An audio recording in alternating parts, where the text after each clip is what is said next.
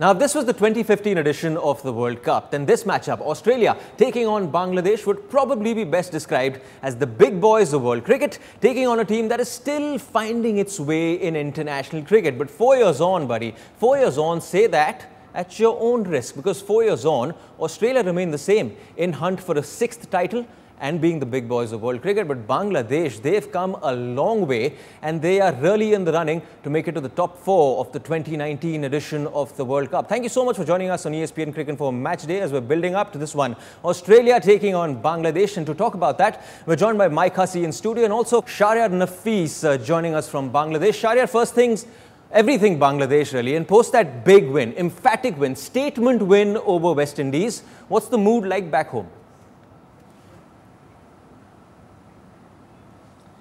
It's kind of a festive mood, you know. That was a massive game. That was a game which Bangladesh had to win to keep themselves in the World Cup. And if you look at the way Bangladesh has won, it was brilliant. Chasing to 322, winning 51 balls to spare. You couldn't have better than that. Bangladeshi people are very happy. Everyone is happy, and Bangladeshi fans are looking forward to the next game, which will be a very big game for Bangladesh, because that is the game which will decide the fate of Bangladesh. Okay, Shahriar, I'm going to ask you about your playing 11, something that no one really does too much, that is to tinker around with a winning 11. Are you doing that, or are you sticking with the same 11? Now, I would like to stay with the same 11 which played West Indies. There was a very good balance. When they brought Litton Das, it gave a stability, and what innings Litton Das has played. Looking at the bowling lineup, Bangladesh would like to attack with the spinners, Saqib Al Hasan and Mehdi Miraj, so I would not want to change the 11. Shahriar, a word now, of course, from that takeaway from that last game versus West Indies. Yes, an emphatic win for Bangladesh with the bat especially, but with the ball, we'll show you a couple of numbers versus West Indies and their economy rates as far as all the bowlers for Bangladesh. They've been pretty expensive, and you took a look in the entire World Cup, Bangladesh just better than Pakistan. Economy rate of 6.34. You reckon that is an area of concern going into this really big encounter versus Australia? Bangladeshi bowlers would like to change the numbers. They would like to improve from the last matches. You know, that's the beauty of a team game, where a batsman can complement the bowlers can complement the batsmen. At this moment, Bangladeshi batsmen are doing the job for Bangladesh that we have seen in the last match. From taking the confidence from the Bangladeshi batsmen, I really believe and I hope that Bangladeshi bowlers will improve their stats in the bowling. Definitely, when they're bowling, they are not looking at the stats, but they would like to improve their performance, and hopefully slowly, steadily, Bangladeshi bowlers looked a bit better in the last match. Hopefully against Australia, they will bring up a better performance. Now, Shahriar, I've been guilty of whenever I've spoken about Bangladesh to you, I've always brought up Captain Mashraf Mortaza, because clearly his performance wasn't coming through on the field. But if they were very expensive versus West Indies, the most economical bowler in that game was Mashraf Mortaza. So, silver lining really, positive steps for the captain. First of all, I was very happy and pleased to see Mashrafi bowl with the new ball. Mashrafi has been a new ball bowler in all his career, where he is at his best when he bowls with the new ball. He can swing the ball, he can move the ball off the pitch, and that's what he did. He has been doing it for all his career. I would like to see him bowl with the new ball, because if you look at his career stats, he hardly bowls in the death overs. He's a new ball bowler, and why he did it in the last match, and it was a much better performance from him. Shahriar, final question, but putting it in two parts for you. A, how important will the toss be? And B, how do you see this one going? The toss has been issue of conversation, basically. You know, like last match when Mashrafi won the toss and elected to field, a lot of people, guys were not happy back home because they thought West Indies are getting away. I think the performance is more important than the toss. If you don't win the toss, what can you do about it? winning the toss or losing the toss, I think it's just a toss. It's no one can control that. The control performance is the key, and looking forward to this match, it will be a very important match for Bangladesh, because if Bangladesh wants to go ahead, yes, the last match when they won, what happened, they kept themselves alive in the tournament, but this is the match which will give Bangladesh a direction.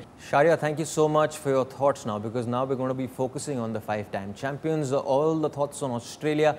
My former Australia player, Michael Hussey, who's with us in the studio. Mike, before we get talking about the current Aussie team, now the last time a completed ODI between Australia and Bangladesh took place, the year was 2011, April 13th. A certain Mike Hussey scored 108, man of the match. Australia won by 66 runs. So firstly, sir, it's 8 years a little late, but might as well still congratulate you for that. Thank you very much. Strange. I'm really surprised to hear that. What has it been? So 8 years since Australia's played a completed yes. ODI 2015, 2017, but they were washed out. But even so, that's just 2 matches. I thought there would have been a series somewhere along the line. So that really does surprise me.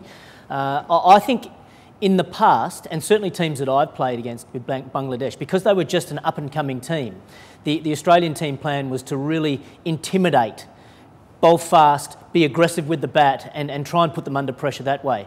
Now, that's worked in the past because, you know, they were just learning their way. But I think this Bangladesh team will find it a lot harder to be intimidated like they have in the past. They've shown already that they're willing to take on the short balls now. Against the West Indians, I thought they played the short ball extremely well. They've got some top quality batsmen that are in form. They've been playing a long period of time together. I think they've got a quality team now, and there'll be certainly no pushovers for Australia. So I'll just get to your 11 in a bit. But in this day and age, where you have T20 cricket, you have franchise cricket, everyone is playing, mixing with each other in franchise cricket, having not played against an opposition in 8 years, does that play a part in the fixture? I think it does. I know the two teams have played against each other in Test cricket, but certainly not, obviously, as you're saying, in one-day cricket. So, yeah, when it's coming to you know, getting that familiarity of facing a certain type of bowler or bowling to a certain type of batsman, yeah, you sort of get to know their strengths and weaknesses in the middle.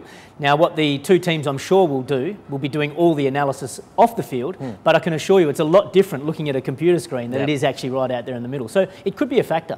Michael playing 11, so then this is with Stoinis, your 11. Yeah, so I think he comes straight back in. It's a good sign for Australia. He offers so much balance to the team, being obviously a good bowling option, but also a powerful hitter at the back end of the innings as well. So he'll come in for Shaun Marsh in my team.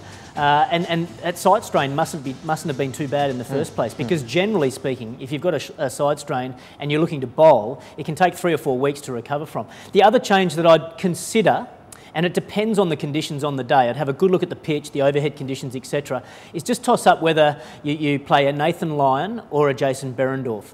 Now, Behrendorff's extremely good with the new ball and bowls well to left-handers, but also Nathan Lyon, with his spin option, is very good to the left-handers as well. And the key men, in my view, are the top 3 for Bangladesh. Obviously, Shakib is probably the batsman of the tournament at the moment. The form he's in, Tamin Iqbal is obviously a quality player, and Sarkar as well. They're all brilliant players, and if they get in and get set, they're really difficult to stop, and are key men for Bangladesh. So I would like the best bowlers available for Australia that bowl well to left-handers. How do you see it going? It's a tough one to call. We've got a lot of Bangladeshi fans who watch the show, FYI.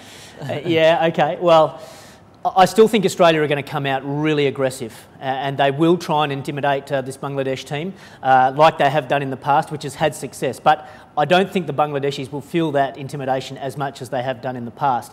I think the Australian bowlers will bowl a lot better than what the West Indians did in their previous match. So the Bangladeshis will have to work a lot harder for their runs, but you can't deny they're in great touch. I think it's going to be a close game, but I think Australia go in as favourites. Michael Hussey, Shahriar, Nafees, guys, thank you so much for joining us as we were building up to a cracker of a contest in the Cricket World Cup, Australia taking on Bangladesh. Don't forget to like, share, subscribe and leave your comments in the comment section below. Click on the bell icon for notifications.